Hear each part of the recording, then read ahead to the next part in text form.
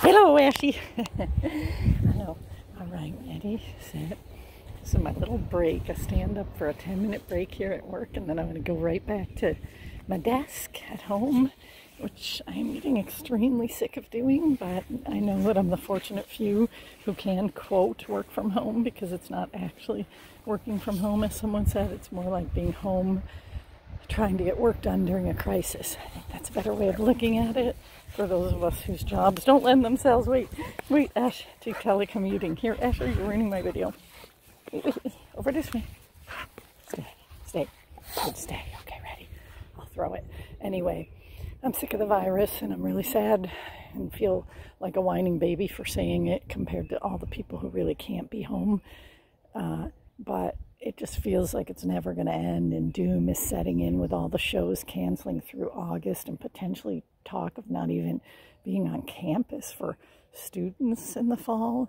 It's insanity, Ash. Here we go, buddy. Ready? Let's go get it. Hold on. All right, ready, set. Go get it. Oh, wow. Get it, Ash. Oh, good boy. Good boy. You love it? I gotta stock up on some more of those balls. What's Willie barking at? It's about 80, so I think Asher's feeling a little warm, aren't you, little buddy? See, I like it when they're not broken because he can roll them around like soccer balls. Ashy, you gonna soccer ball it? I gotta go back in and get to work. Let's just do a little quickie of you.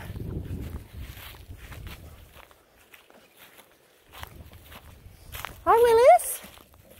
Look at my Willis. She's feeling good. Willis, tomorrow, last day feeding those dang puppies.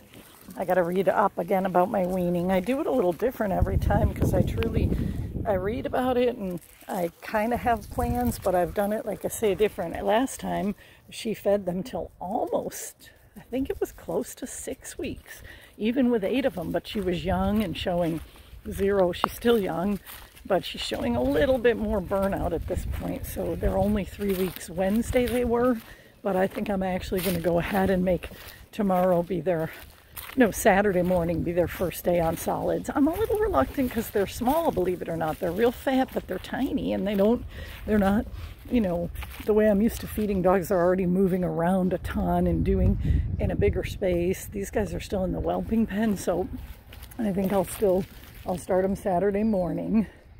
And maybe I'll do a 3-day wean or something, kind of a more of a compromise instead of the 1-week wean, which I've done, which I like, but apparently it's better to do the kind of cold, hard 1-day wean. Anyway, I'm talking, I'm rambling, and there's the UPS man.